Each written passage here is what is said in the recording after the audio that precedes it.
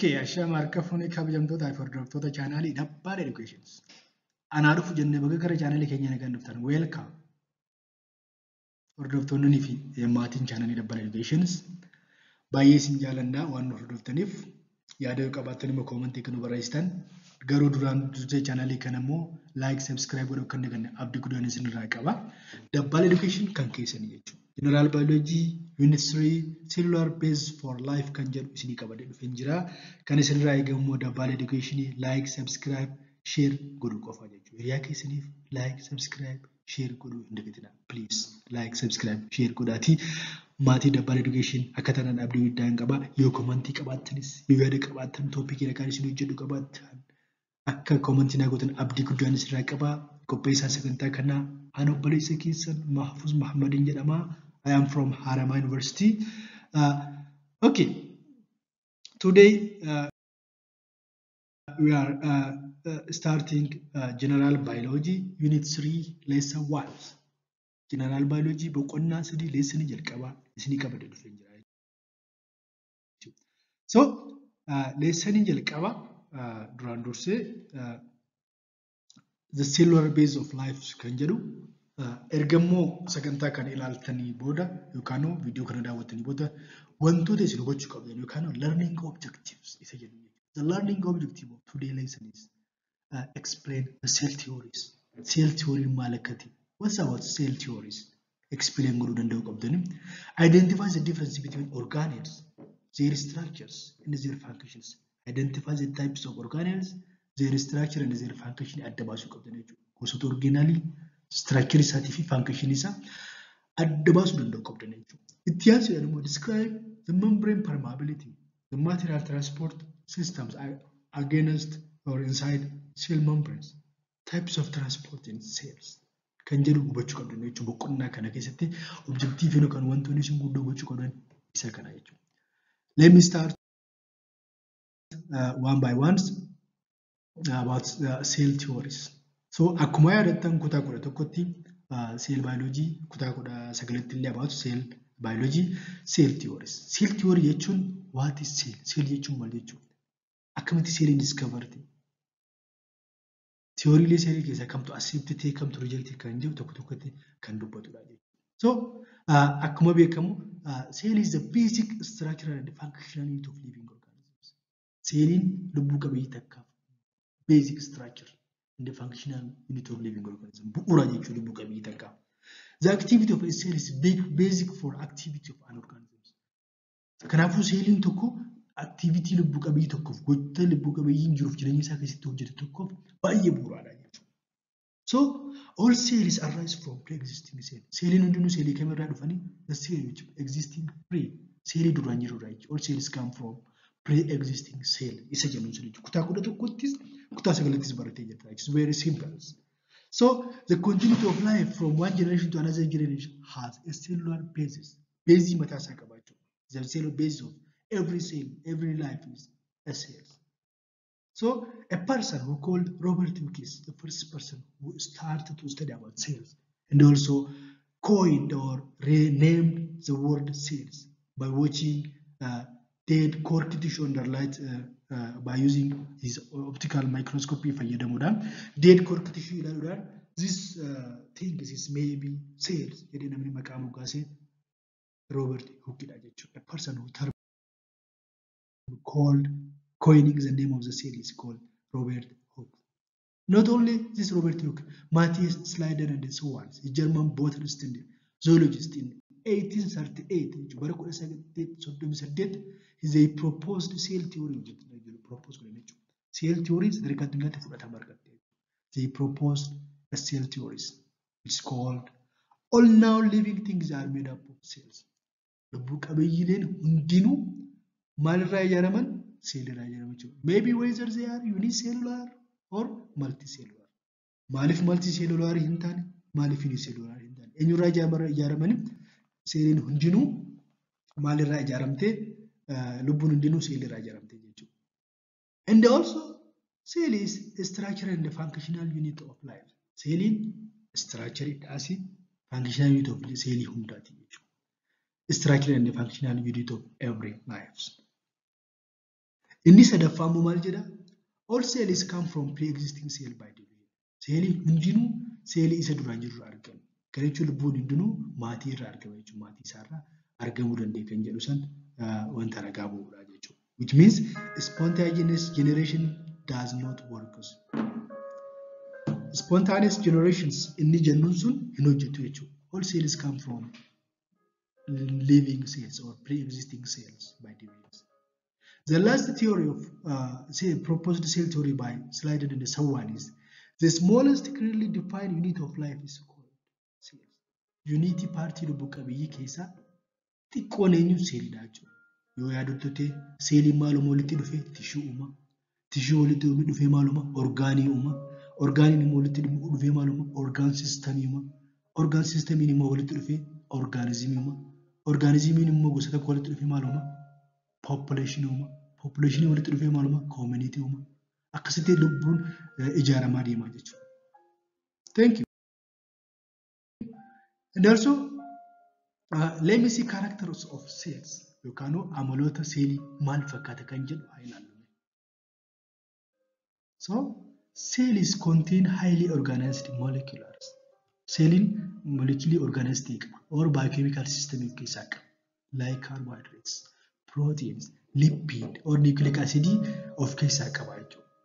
And also, cell is surrounded by membranes. Cell maaliin haguugamee jira? Surrounded by membranes. Cell hundinuu membrane mataa isaa qaba jechuudha. Kan balaarraa isa ittisu, kan wantoota keessaa gara alaa gara. The substance which enter into the cells and out from the cell is controlled by membranes.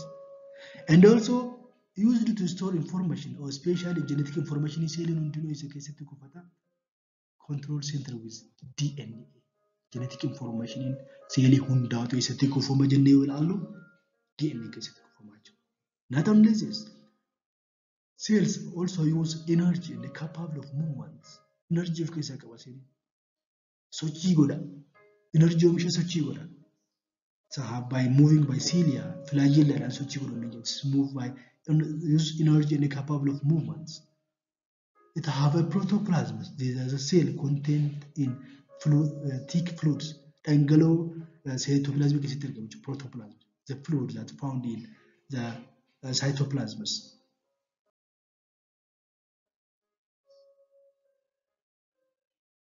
And also the cell have organelles or structure for cell functions. Cell maal of keessaa qaba? Organelle of keessaa qaba jechuudha. Organelle kun caasaa cell keessatti kan function mataa isaa qabu, cell mataa isaa qabu. We have several types of organelle baay'ee of keessaa qaban jechuudha. Like nucleus, cytoplasm, cell membrane, chloroplast, mitochondria jennuun warra organelles jennuudha jechuudha. They have structure for cell function. Hojii seeliitiif gahee mataa isaanii qabaachuu danda'u jechuudha. And also cells sense environmental changes. Jijjiirama naannootti dhufeef sense godhuu danda'u. Have irritability. Sense environmental changes. Sense environmental changes. And also cells can duplicate. Cell maal ta'uu danda'a? Baay'achuu danda'a. Can duplicate or transfer genetic information to offsprings. Genetic information gara daa'imaatti dabarsu offspring dhalootatti aanutti dabarsuu danda'udha jechuudha. By the means of DNA to RNA, RNA to proteins. And also cell have a capable of self-regulations. Self-regulation is a mechanism tokko tokkotti to'achuu danda'u qabaachuu. It's a capable of self-regulations.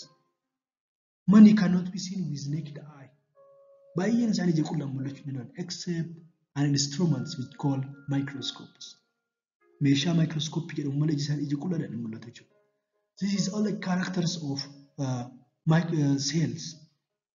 It's capable of self-regulations, can duplicate, it senses environmental changes, it have organelles, it cannot be seen by naked eyes except using an instruments which is called microscopes. A cell comes in many shapes and sizes with different duties. Cell in hundinuu shape adda addaa, size adda addaatiin duties. So all cells use DNA to store information except RNA virus. Cell in hundinuu genetic information isaa DNA keessatti kuufata jechuudha.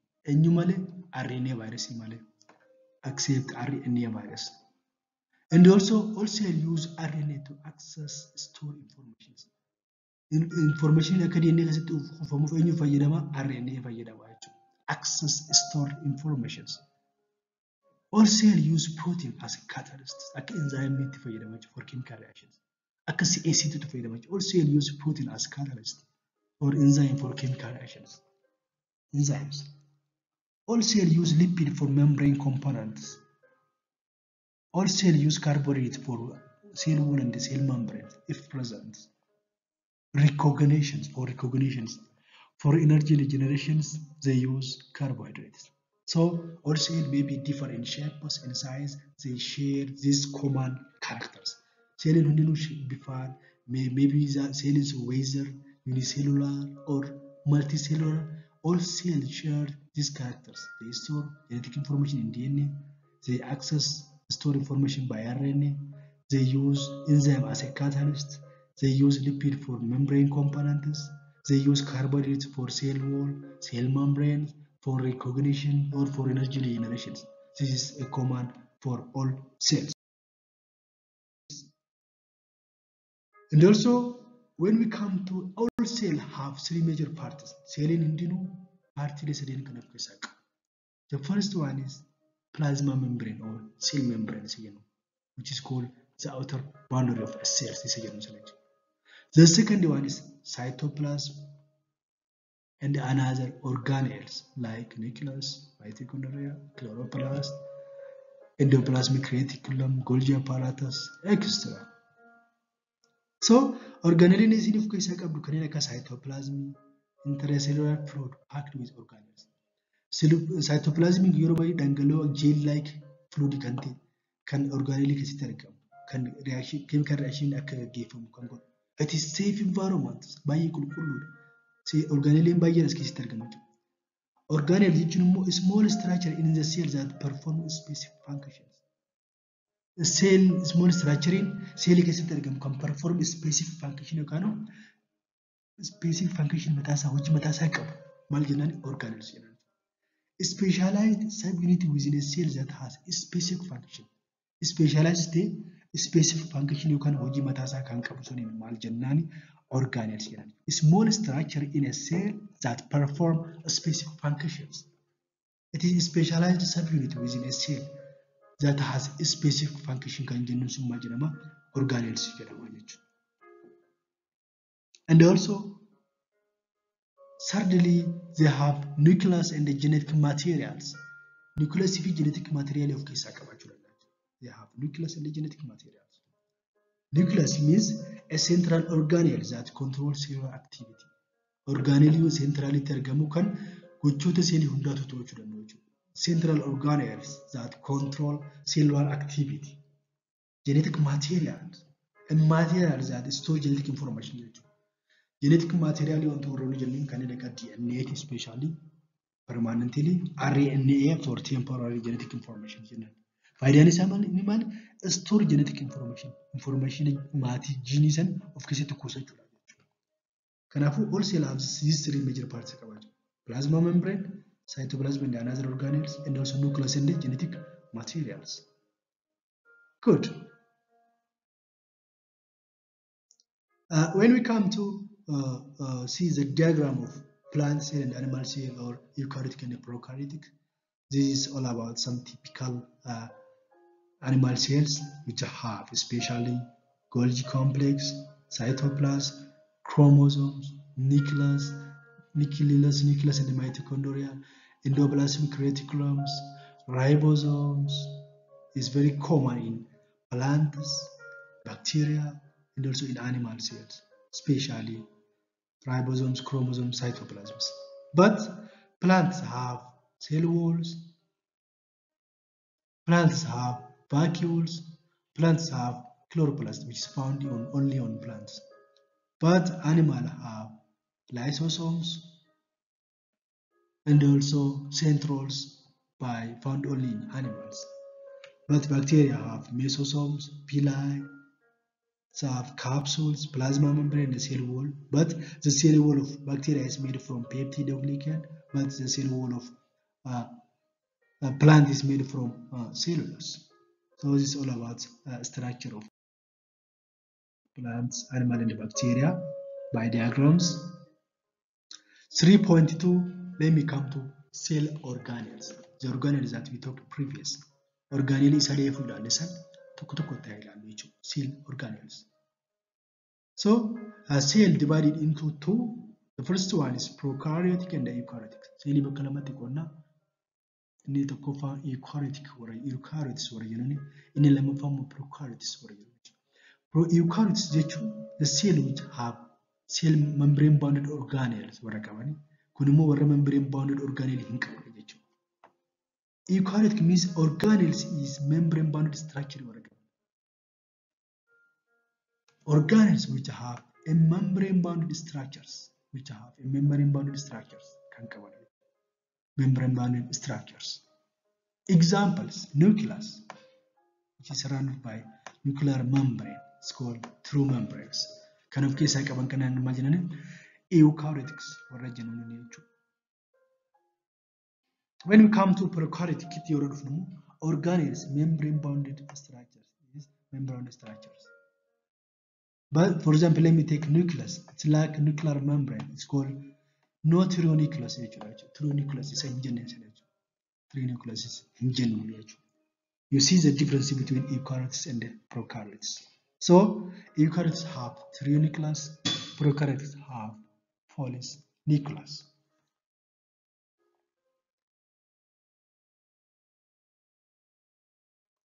Based on membrane covering, there are two kinds of organelles. Membrane covering is we have two kinds of organelles. The first organelle is membrane organelles, originally membranous organelles like endoplasmic reticulums, Golgi bodies, endoplasmic reticulums, Golgi bodies, nucleus, mitochondria, chloroplast, lysosomes, peroxisomes, and the vacuoles is membranous organelles.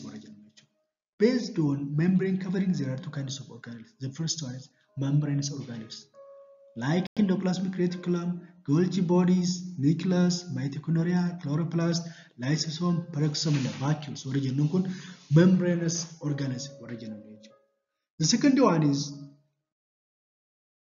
the organelles which called non-membranous organelles, like ribosomes, centrosomes, cilia and the flagella, and also basal bodies and the microfilaments. Non-membranous organelles non-membranous organelles like ribosomes, centromes, cilia and the flagella, microtubules, basal bodies and the microfilaments. The common non-membranous filaments and also when we comparing plants and animal cells, plant versus animal cells, as you know, we're comparing plants versus animal cells. All plant and animal cells are made up of cells. Plant and animal in any rajaramani cell rajaramach. One thing to ko isang gudumali, the character that made plant and animal common is made from cells. And also plants and the animals have features in common like nucleus, cytoplasms, cell membranes, mitochondria, and the ribosome is the common features of plants and animals. There is a variation between plants and animals. Plants have a cell walls, chloroplast, and a permanent vacuoles, larger than animal cells or rectangular in shapes. Maalaaf keessaa qabu plant cell wall qabu, animal hin qabu, chloroplast qabu, animal hin qabu, permanent vacuole qabu, animal hin qabu. It's larger in size in animal cell and rectangular in shapes. What to have variation between plants and animals? You can diagramma biqiltootii fi animal. This is the structure of plants and animal cell and plant cells. Plants have a chloroplast, plants have vacuoles and cell walls. It's found in plant cell only, but they have common nucleus, cytoplasm and cell membrane is common. Cell membrane, cytoplasm and nucleus common. But plants have also lysosomes, and the centrioles is common in plants, not only in plant Plant keessatti hin argamu. Eenyu qofatti argama laayisosoomii fi sentrioolsiin eenyu qofa keessatti argama animaalii qofa keessatti argama jechuudha. Chloroplast, cell wall fi vacuole immoo plantii qofa keessatti argama jechuudha. When we come to the another topics 3.3 structure and function of organelles. Caasaadhaa fi faayidaa organelii jennee ilaallaa jechuudha. The first organelle is nucleus,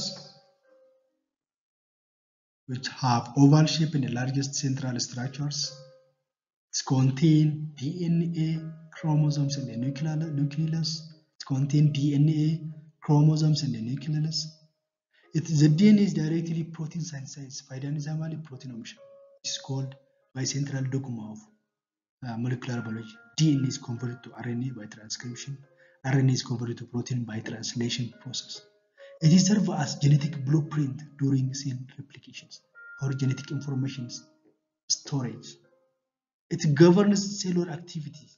Cellular activity is to control nucleus to control. It's very important. It's controlling cellular activity of another cells. It's have in center nucleus kaba, nucleoplasm kaba, nuclear envelope kaba, kaza nuclear pore. You can this is nuclear cell nucleus anatomy of nucleus. It's have nucleus, nucleoplasm, nuclear envelopes, and also nuclear pores. So, and also chromosomes have DNA and RNA. RNA have 3 types of RNA. It's involved in protein sciences. The first one is messenger RNA, ribosomal RNA, and the transfer RNA.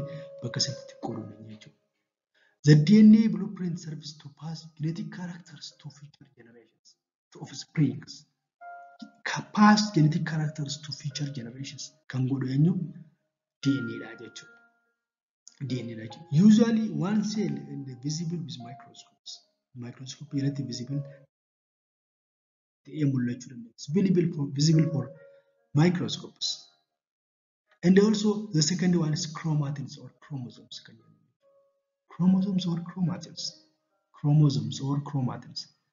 The term chromatin means colored materials. Chromatins colored materials. It's easily stained for viewing with microscopes. Microscope stained colored. It is composed of coiled DNA. DNA will get coiled. You can bound to basic proteins called histones. Coiled DNA kumaling covered protein histone covered histone proteins.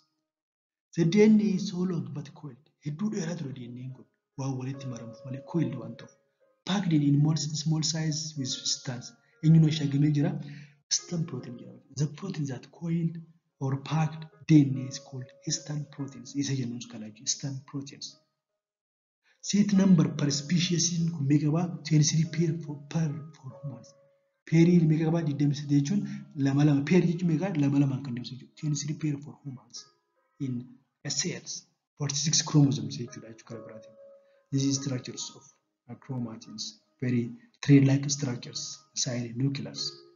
It's very amazing chemicals in our bodies. Okay, nuclei. This is also found in a nucleus. Its most cell contain one or more lightly stained structure called nucleus. And you can see nucleus it's stained structures. Chemical of it contains large amount of RNA and proteins. Nuclei in large amount of RNA and DNA. It contains large amount of RNA and DNA. It actively engages in synthesizing of ribosomes.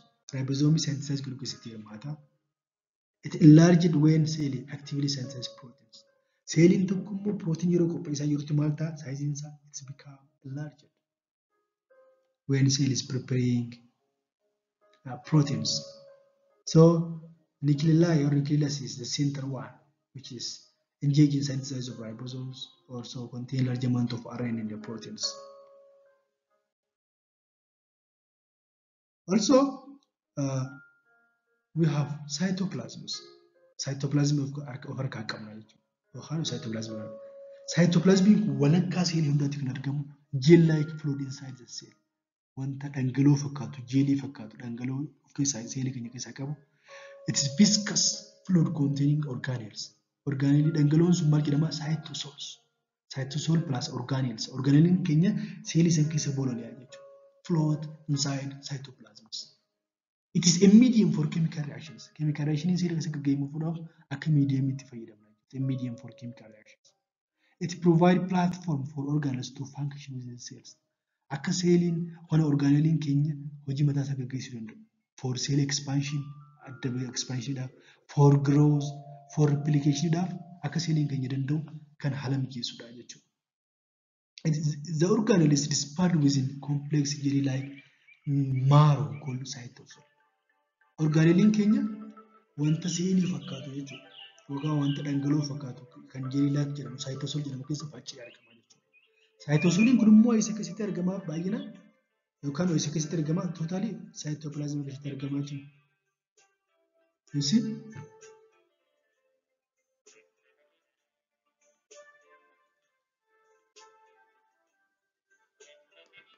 This is the structure of cytoplasm. It's found in the center of the organelles that have jelly-like substance.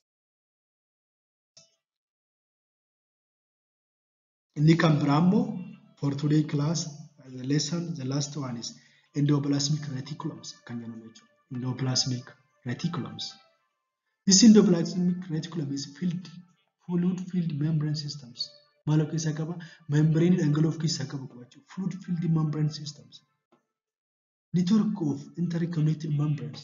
Eenyu hojii waliin connected jira, membrane hojii connected jira. Not only this, it connects nucleus with cell membranes. Nucleus with cell membrane connect wali godha jechuudha. This endoplasmic reticulum is one continuous organelle with many communicating canal. Cell connecting with nucleus. Cell bira nucleus hojii akka connect godhu kan godhu isaa jechuudha. We have two kinds of endoplasmic reticulums. The first one is smooth endoplasmic reticulums and the second one is rough endoplasmic reticulums. They differ in structure and functions. Caasaa fi hojii isaatiin garaagarummaa adda baay'ee qabu. Let me see one by one. This is the structure of endoplasmic reticulum. It's about smooth endoplasmic reticulums and also rough endoplasmic reticulums. It's a difference between two types. Let me see one by one. Rough endoplasmic reticulum is the outer surface of rough endoplasmic reticulums contain dark particles. Maal of keessaa qaba? Outer part rough endoplasmic reticulum kun wanta dark particle kan jedhamu. Wanni darkin sun maal maqaan isaa? Ribosome of keessaa qaba. Kanaafuu rough endoplasmic reticulum maal of keessaa qaba? Ribosome of keessaa qaba. Isa kana jechuudha. This is the structure of rough endoplasmic reticulums. So the rough endoplasmic reticulum is ribosomes produce a variety of proteins. Protein akka oomishamu godha jechuudha. To release a variety of proteins.